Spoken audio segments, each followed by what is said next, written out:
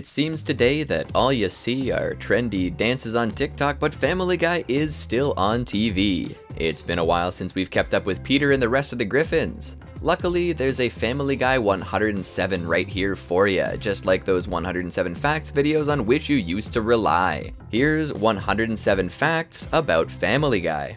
Welcome to ChannelFrederator, the cartoon central of the internet. Before we begin, we publish new videos every week, so be sure to subscribe to our channel and ring the bell to get notified about our latest videos. And with that out of the way, let's get into the video. Let's jump in straight away with the first episode of season 16, Emmy-winning episode. This episode features 3 different guest actors, each from Modern Family: Sofia Vergara, Julie Bowen, and Ty Burrell. Number 2. Despite Peter's complaints, Family Guy has actually won 7 Emmys across a number of categories, including Outstanding Music and Lyrics, Outstanding Individual Achievement in Animation, and Outstanding Character Voiceover Performance. Number 3. However, it still grinds his gears that Family Guy still has not won the Primetime Emmy Award for Outstanding Animated Program. 4 episodes have been nominated, but none have won. Number 4. In episode 2, Fox in the Men House, Lois is impersonated by Meryl Streep, who actually plays herself as a guest voice. This is the second time Lois has been impersonated by another character. First was by Mr. Rogers, who didn't voice himself. Number 5. For the next episode, Nanny Goats, Meg appears but has no lines. Over the next season or so, Meg's lines are limited in general because Mila Kunis, her voice actor, was mostly away taking care of her newborn son. Number 6. Peter's phone number is given as 555-0112. Strangely enough, Seamus is shown to have the same phone number in the next episode, Follow the Money. Number 7. In that same episode, Follow the Money, the serial number of the dollar bill in the opening credits is the same as the writing season and episode production number. Number 8. Episode 5, 3 Directors, is Carrie Fisher's last recorded performance as Angela. She would still appear as Angela in the upcoming episode Don't Be a Dickens at Christmas, but the last lines she read were for this episode. Number 9. According to executive producer Richard Appel, the last direction the Family Guy team gave to Carrie Fisher as Angela was a deep French kiss with Peter Griffin. Go wild. Number 10. At one point, the Family Guy production team considered making this episode an hour long. Just the Michael Bay segment alone was 18 minutes long and was almost made into an entirely different episode itself. Number 11. In episode 6, the D in Apartment 23, we see that Brian's Twitter account is @dogbackwards. Turns out that handle is actually a real Twitter account that's attributed to Brian and has been since 2016. Number 12. You can also see a bunch of hate tweets directed to Brian. If you look closely, they're from various Fuzzy Door production staff. One tweet from Matt Fussfeld of American Dad reads, "If I were the Baywatch lifeguards, I'd let you drown, you pig." Number 13. For episode 8, Crimes and Meg's Demeanor, Meg gets her hands on a fake ID. On the ID, Meg's measurements are listed as 4'8" and 160 pounds. Number 14. At the same time, we have to take these figures with a grain of salt. It is a fake ID, and the picture that she used is of former New Jersey Governor Chris Christie, just with Meg's classic pink cap. Number 15. Season 16's 10th episode, Boy Dog Meets Girl Dog, had a very different title behind the scenes. The episode's original title was registered as Brian Dates a Bitch. Before air, it was changed for a pretty obvious reason. Number 16. You thought that was vulgar? Apparently, the original Family Guy animators originally showed various angles of Max mounting Ellie. However, each one was rejected by the network, so they had to make the scene take place from Ellie's point of view to dodge the censors. Number 17. Also, Brian and Stewie joke about how they were supposed to be on one of the planes involved in. This is a reference to how Family Guy creator Seth MacFarlane was supposed to be on Flight 11, one of the planes that crashed into the.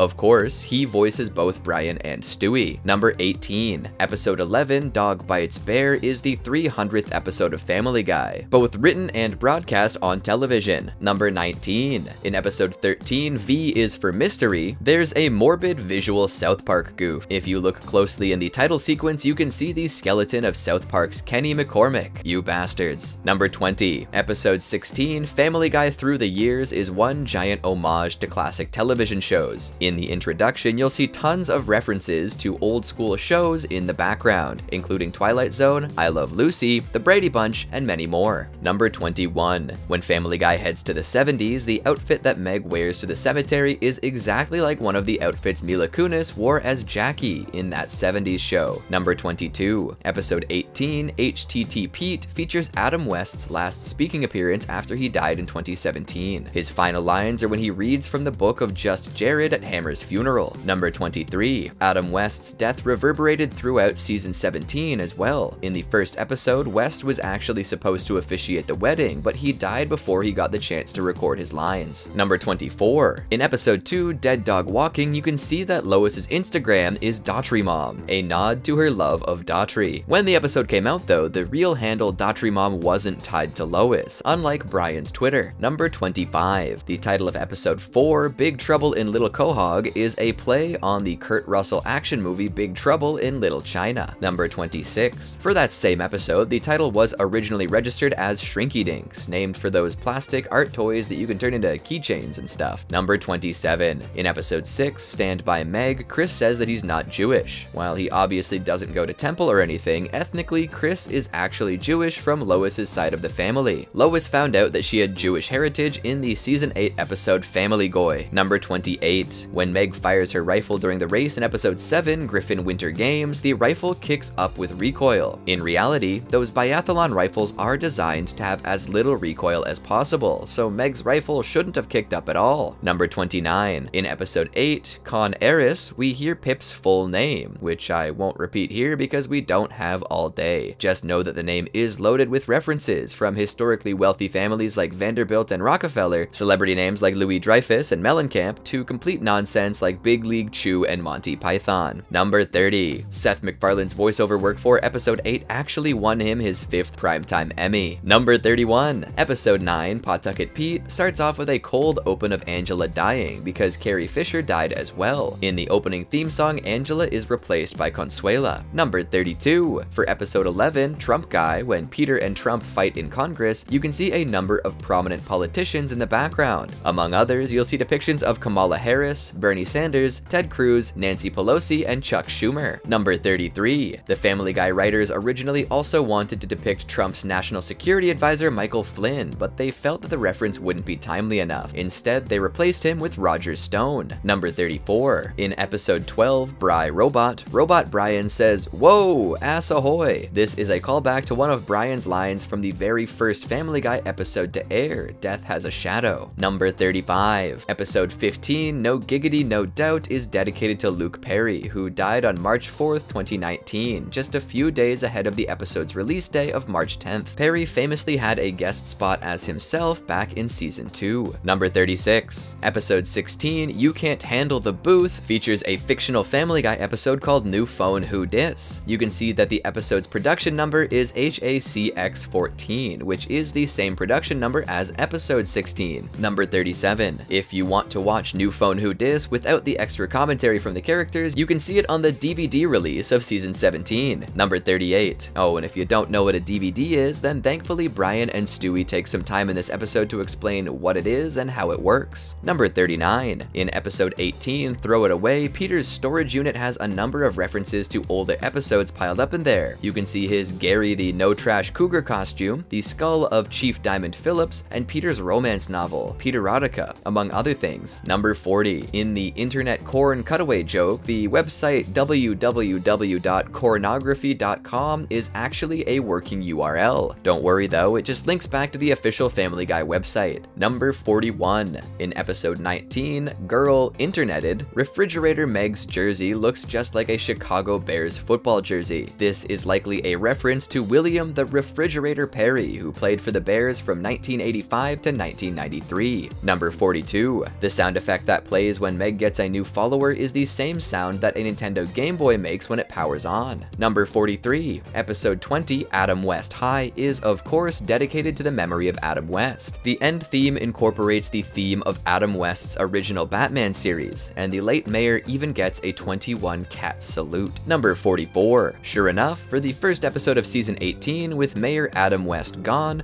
Seamus fills his spot in the opening theme song. Number 45. In episode 2, Brida, Ida asks if Friday Night Videos is still a thing. While it's not a thing anymore, Friday Night Videos was a music video show that aired on NBC from 1983 to 2002. Number 46. This episode also gives us some random Joe Swanson trivia. We learn that somehow Joe's adult teeth have never come in. Number 47. Episode 4, Disney's The Reboot, features a BoJack Horseman gag. However, when they show BoJack's Hollywood sign, it still has the D, despite the D being gone in the original show. Number 48. In episode 5, Catfight, Adam West actually gets a voice credit. He briefly appears as a ghost that Peter catches with a Ghostbusters proton pack. Number 49. Episode 6, Peter and Lois's wedding actually retcons a bunch of the Family Guy lore. For instance, the episode alters the story of how Peter met Cleveland and Quagmire, which was first shown in Death Lives from season 3. Number 50. Here's another small detail that this episode changes: Lois's middle name. In the season 11 episode Call Girl, we learn that her middle name is Patrice. However, this time around, her middle name is given as common denominator. Number 51. In episode 8, Shanksgiving, one of the prisoners in the yearbook is Orlando Gumate, named for Family Guy's storyboard artist and director. Number 52. In episode 10, Connie's Celica, Brian calls these squirrels neighborinos. This is a reference to Ned Flanders' classic phrase from The Simpsons. Number 53. Episode 11, Shortcuts, is all about Brian wrestling with the idea of getting neutered. However, there's a cutaway gag in season 4 that shows he already was. You can see Brian decked out with a cone, a lower shaved patch, and stitches.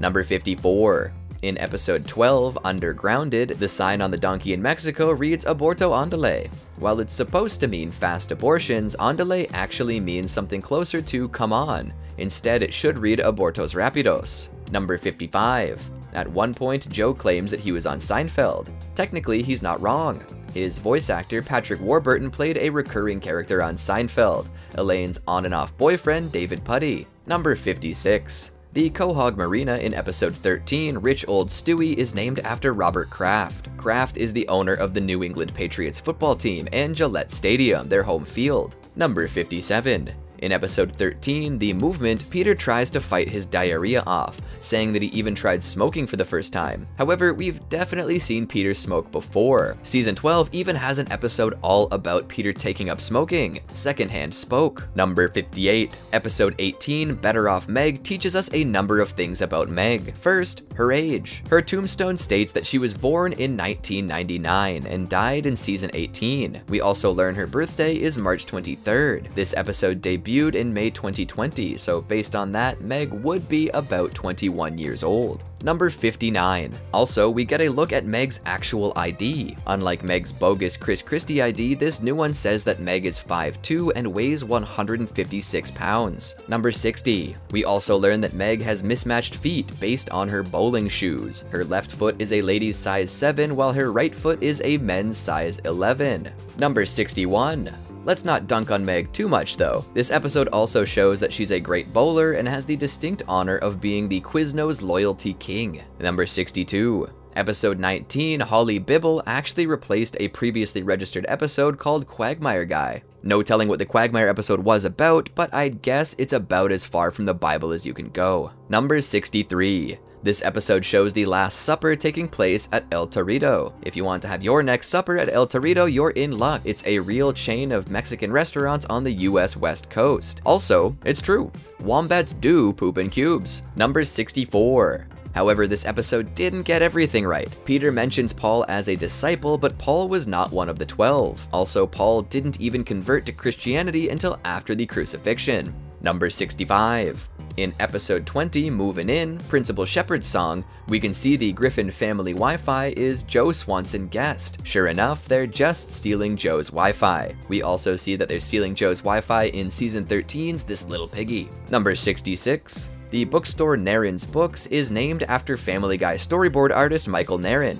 Number 67. Season 19 kicks off with a big deal, Stewie's first word. Of course, we've seen the Griffins understand Stewie a number of times throughout the show. This time though, it's officially his first word. And of course, it's fuck. Number 68. This is also Family Guy's 350th episode, and the first to have the 20th century logo, sans the fox, since Disney bought them out. Number 69. In episode 2 of season 19, The Talented Mr. Stewie, we learn Rupert's backstory. He used to belong to Chris, and his name was Skippy. Number 70. In episode 3, Boys and Squirrels, Joe mispronounces Willem Dafoe as William Dafoe. Funny enough, William Dafoe is actually Willem Dafoe's real name. I can't help Joe out with Kristen Dunst and Marvel movies though. Number 71.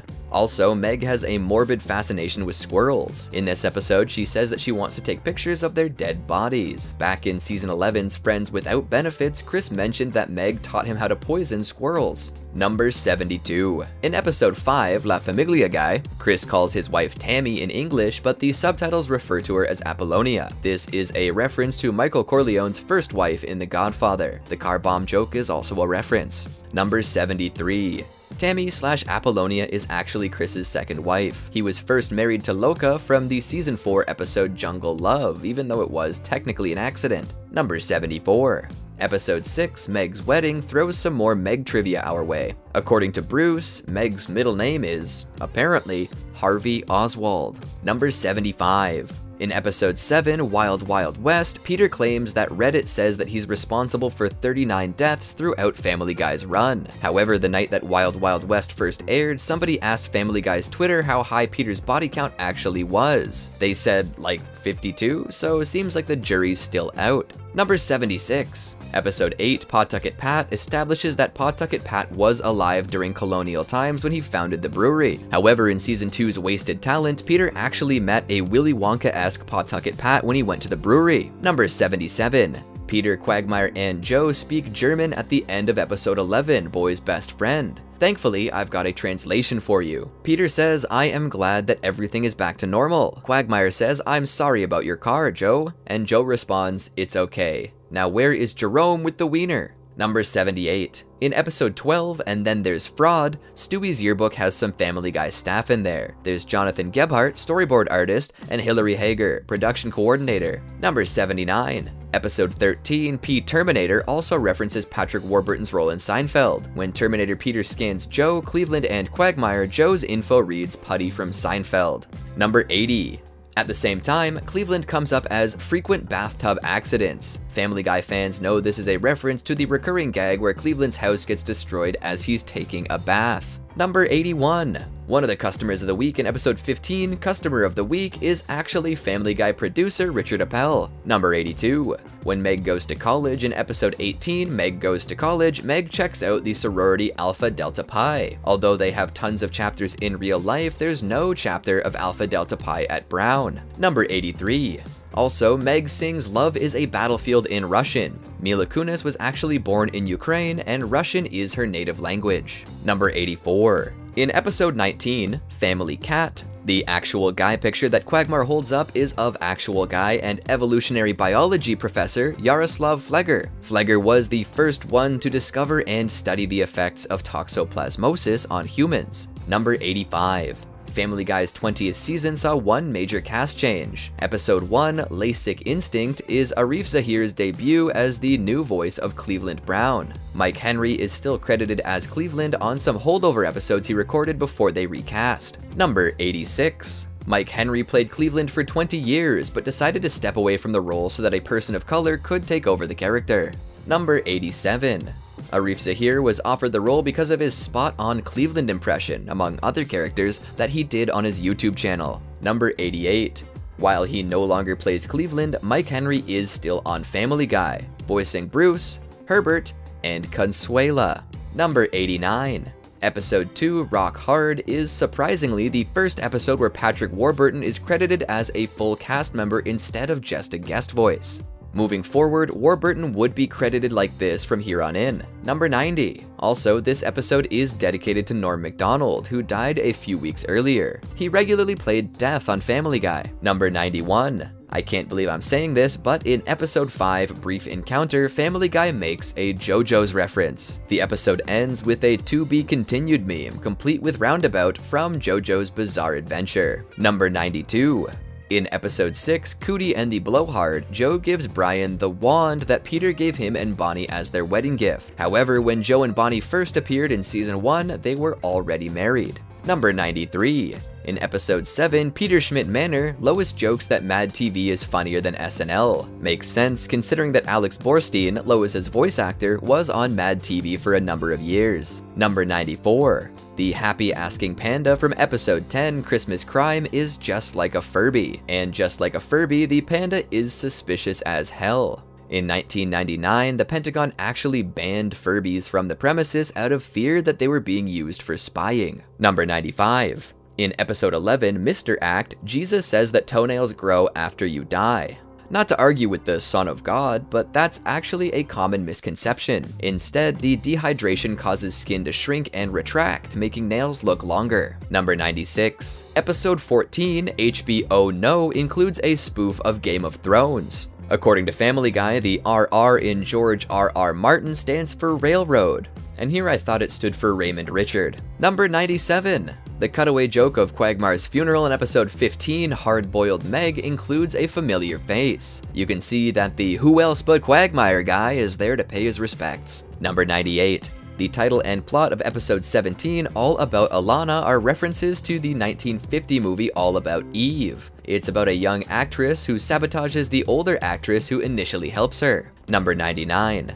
The camp Chris goes to in episode 18, Girlfriend A, is called Camp Washington Football Team. This is a reference to the Washington Commanders, formerly the Washington Redskins, the football team that changed their name because it was offensive. Number 100. Finally, we've hit the latest season, season 21. In episode 4, The Manchurian Candidate, Joe and Bonnie's daughter Susie has black hair this time instead of her usual blonde hair. Number 101. In episode 6, Happy Halloween, when Hologram Peter is defeated, he morphs into Homer Simpson, Fred Flintstone, and also a character called Larry. Larry is from Seth MacFarlane's Larry shorts, which eventually led to Family Guy. Number 102. While episode 8, Get Stewie, was promoted as the 400th Family Guy episode, it's only the 400th episode by production order. In release order, it's only episode 397. Number 103. Get Stewie was actually directly pitched to the producers by creator Seth MacFarlane. Number 104. According to an AMA he did in 2017, MacFarlane actually hasn't been a writer on Family Guy since like 2010. Instead, he's just focused on producing and voice acting. Number 105. Unlike Get Stewie, episode 11, Love Story Guy, is actually the 400th episode of Family Guy to be released. Number 106. As for what's next, MacFarlane confirmed in 2019 that a Family Guy movie was in the works. Number 107. Also in 2019, Family Guy celebrated its 20th anniversary since it first aired back in 1999. After more than 20 years, who knows what else Family Guy has in store? I'll tell you this though, subscribe to ChannelFrederator and you'll have plenty more 107 Facts videos in store for you. Did you enjoy our video? What facts do you think we missed? Let us know in the comments down below. And while you're there, like and subscribe to see more great videos every week. And remember, Frederator loves you.